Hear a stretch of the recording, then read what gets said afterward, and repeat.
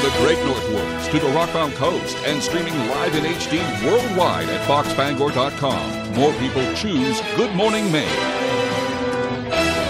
Today on Good Morning Maine, a man from Maine is sentenced to prison for his role in the attack on the Capitol. Plus, state regulators explain their decisions that led to higher electric rates in Maine. And it looks like asylum seekers won't be relocating to Unity after all. Good morning and welcome to Good Morning Maine. I'm Emma Smith. And I'm Craig Colson. Thank you for joining us. We'll have all the day's news coming up. But first, a check of that important forecast. Heading into the weekend, people have big plans and the weather isn't going to be terrible. It looks like we'll have some more clouds, breaks of sun, chances of thunderstorms, but we're getting kind of used to that. No big downpours we're predicting at this point, though. Yeah, I think what's really important to me is that key point, breaks of sun. Yeah. So keep an eye on the radar.